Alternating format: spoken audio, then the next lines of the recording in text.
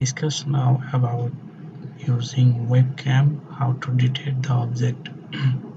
So in this network we are using Alexnet, and we use the PC camera and take the picture size 2 to 7 and classify accordingly the image, and it will give a title according to the level, this level.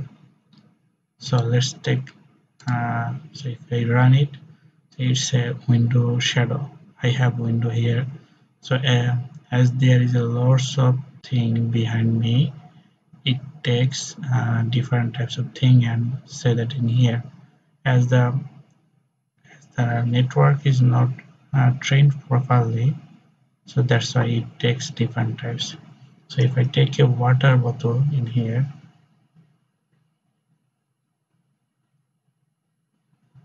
let's say one hand blower, sometimes it takes the it is missile,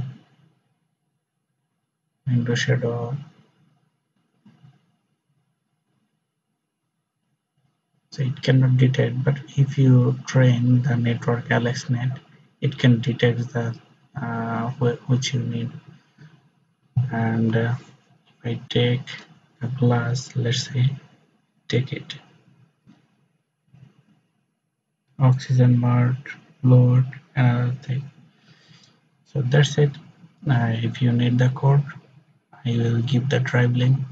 Thanks for watching the video.